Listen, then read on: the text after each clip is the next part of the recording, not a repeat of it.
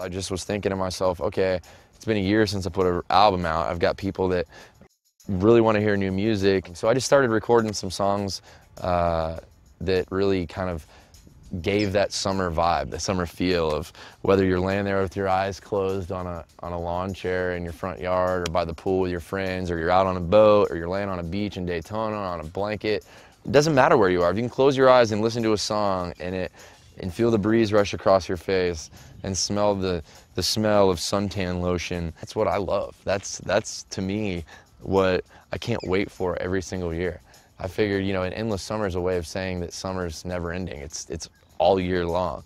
And that's the beautiful thing about music. When you want to take yourself to that moment in that place, there's songs that do that. If you look on people's iPods or whatever, they'll always have like summer mix or summer whatever. And I want their summer mix to include my music. My buddy's Florida Georgia Line pinned this tune, Summer Jam, and I got them singing on.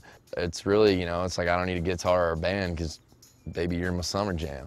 And it's got a cool kind of little flow to it on the verses and the big chorus, and it's got a Barefoot Blue Jean Night feel to it for sure, which kind of, that's what drew me to the song. I did a really cool cover of one of my favorite songs that Ben Harper did. If you're familiar with Ben Harper, he did I Always Have to Steal My Kisses From You, which has such a cool little like beatboxy kind of thing. Thanks to the label for kind of letting me just go in and do my thing and put together 4 songs that every time I hear them, I just think of those times of growing up in the summertime.